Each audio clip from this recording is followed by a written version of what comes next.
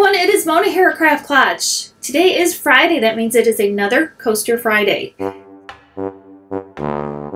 Today we're going to take some twigs and branches and put them into a coaster. I tried this once before and I didn't seal the branches beforehand, so they did not turn out very well.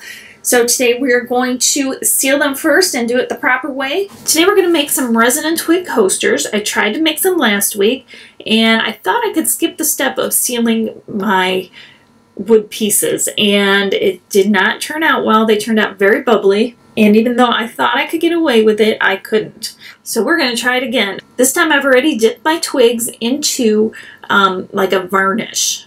I put them down on cling wrap and let them dry, and about 5 minutes after I put them down, I moved them to a second thing of cling wrap, just so that any of the excess would have already run off of them. Let them dry. Let them dry 24 hours, 48 hours.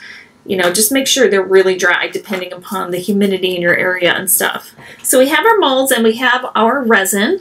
And all I'm going to do is pour some of the resin down into each of the molds.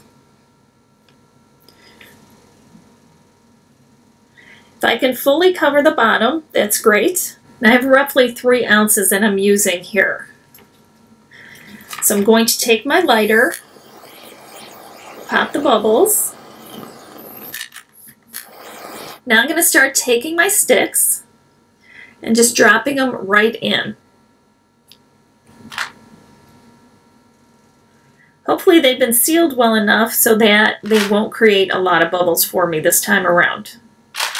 And then you can take your stir stick, move them around. Now you kind of want to just leave these be. If you see any bubbles, you want to kind of go very quick. Remember, you are working with wood, and even though it's sealed, it doesn't mean it can't possibly catch on fire. So just go very quickly to catch any bubbles that may arise. We're going to let these sit overnight just because timing-wise that works for me. Otherwise, if you left them sit like 4 or 5 hours, that would be enough to make sure they're not going to float with the next layer of resin.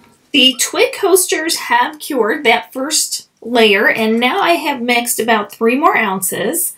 I'm going to pour them on.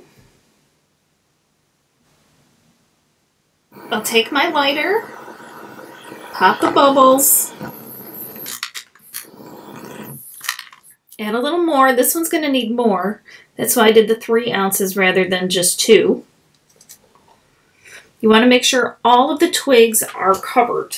And take my lighter again, pop the bubbles. I'll come back a couple more times just to make sure I got them. Now we'll let it cure another 12 hours. So here are the ones that I did before, and these are the ones that have all the bubbles in there. I'm not sure if you can see it all, but it got pretty bad. And these were the ones where I did not seal the wood ahead of time. So these are now done.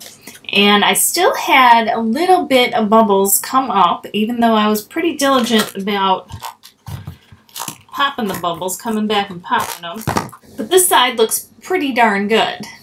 So there it is. This side has a couple of the bubbles on there, but that certainly can be the underside.